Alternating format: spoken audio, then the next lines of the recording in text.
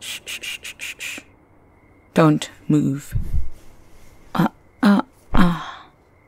Do you feel that against your neck? This is a knife.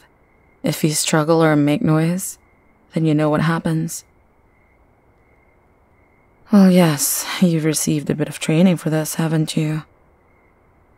Everyone born into a noble family needs to know what to do when facing an assassin. Although in the end, the advice they give is a bit silly, isn't it? If the assassin speaks to you, stay calm and don't give them a reason to kill you sooner than they want to. The idea is basically just to stay alive longer and hope for a miracle. But I suppose miracles do happen on occasion, so I would recommend you to keep your training and stay quiet for now. I'm going to do something I've never done for any of my targets. I'm going to take off this mask and show you my face. Shh, shh, shh, shh. Don't forget the knife. But I'm flattered you recognized me.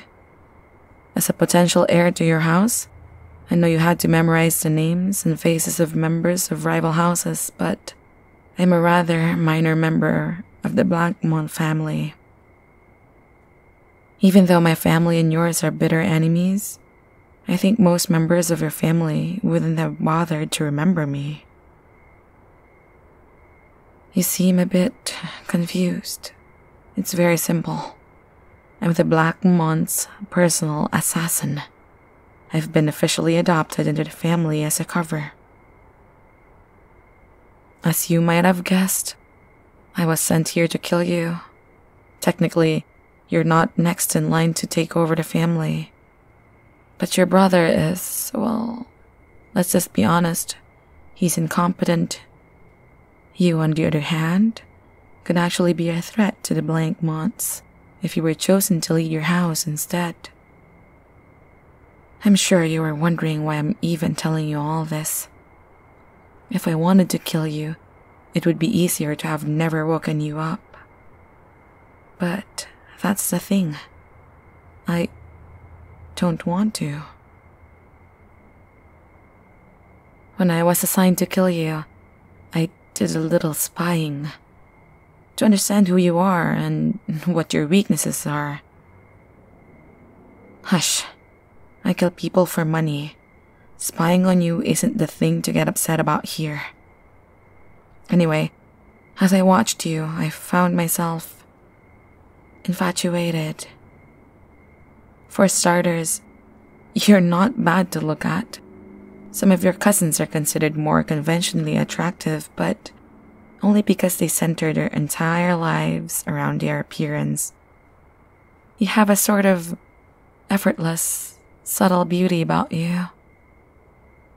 Perhaps it takes an assassin to appreciate, pleasing to the eye, but without drawing undue attention. And then there's your wisdom, the very reason I was ordered to take your life in the first place. You're practical, and you're willing to set aside unnecessary things that others cling to.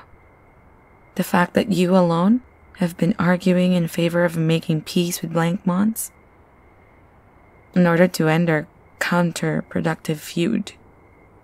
And you don't care about revenge. You just want to move on. It's a shame that the Blackmonts think that you're lying through your teeth to trick them. I know you really mean it, though. I put in a bit of a show when you woke up to keep you quiet, but the truth is that I don't think I can bring myself to hurt you.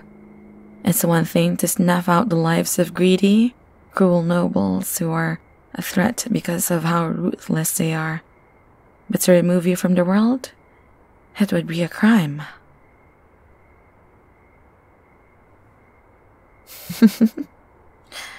You still have a sense of humor, even at a time like this? Alright, fine. Both are crimes, but the former is merely a crime according to the law. The latter is a crime against humanity. I was given your contract quite a while ago, to be honest. I've been spending a lot of time thinking about what I wanted to do, and I finally settled on something. I'm given a bit of leeway in my job. As long as I serve the Black Mon's interests, they don't care too much how I do things. So, this is what I think we could do.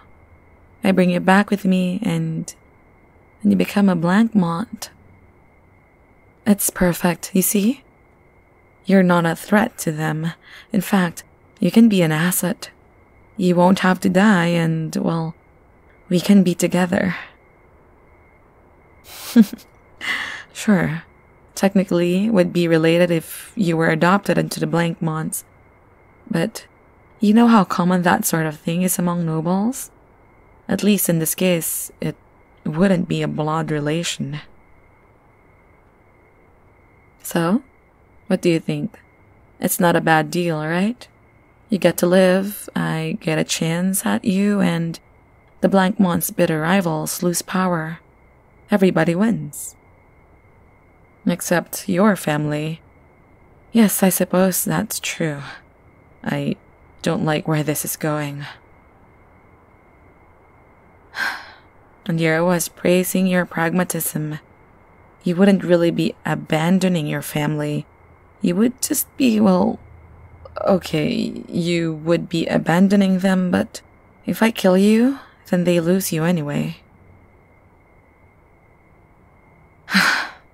So you're not going to budge on this? You insist that you'd rather die than join your family's enemies. Either you're more emotional than I thought, or much, much smarter. Even if you refuse me, I can't bring myself to end you. I suppose in that way, I am a bit emotional too. Still, you really should consider what I'm offering. Let's be realistic. The Blank Monts are the winning side in this conflict. We're wealthier, we have better connections, and as you now know, we have a skilled assassin to deal with any dangerous threats. Do you really want to be stuck where you are? If you do inherit the family, you'll be inheriting a dwindling empire. It would be such a waste of your talents. You'll die poor and destitute. After spending your life stressing and fretting over your situation, who would choose that? Barring a miracle, it is sure a thing. Oh, well, aren't you clever? Yes, just like I said, miracles do happen. But you already got to your miracle. Your miracle is that you're not dying tonight. Expecting more is just plain delusional. And even if that doesn't happen, think of what you're giving up. If you have any chance of getting your house out of the hole it's dug for itself, it will be through a political marriage, a forced one. But that's just it. I'm not blackmailing you into marrying me. All I want is a chance to convince you to choose me. In the Blank Mont house, you won't have to bear the responsibility of leading, so it doesn't matter who you marry. You can choose whoever you like. And you know, I'm not a bad option. I have plenty to offer. I'm wealthy, intelligent, and I feel like we could really understand each other in a way that others don't. This is the only way you'd get a chance like that. I suppose technically I could join your house instead, but I don't want you to take this the wrong way, but it's not as though I'm willing to drop my entire life for you. I'm interested in you, and I'm taking quite a risk by ignoring my orders. But I am genuinely loyal to the Blank Mont family, even if it's technically only a cover. I am officially part of the family, and I'm grateful to them, but we've only just met. I see your point. If I won't drop everything for you, then I can't ask you to drop everything for me. I enjoyed observing your shrewdness from a distance, but It's a bit frustrating now that you've turned it on me. Well, I suppose you've given me something to think about. You're more determined than my observation suggested. I just realized that I didn't accomplish even one of the goals I came in here with. This is going to complicate things. Still, the fact that you can turn me away with nothing more than words intrigues me. I might even be more interested in you now than I was before. I expected to leave her with you, or with your head, if I could muster the strength. I didn't consider what would happen if you remained alive and at home. Well, I would recommend that you don't tell anyone that we spoke. Even if I can't bring myself to kill you, I don't have such reservations about anybody else. Don't test me on this, or they'll be the ones to pay the price. We'll speak again some other time. You might not have gotten the best impression of me today, but I try to show you a better side of me next time. And keep this in mind. At some point, I need you to stop being a potential threat to the Blankmonts.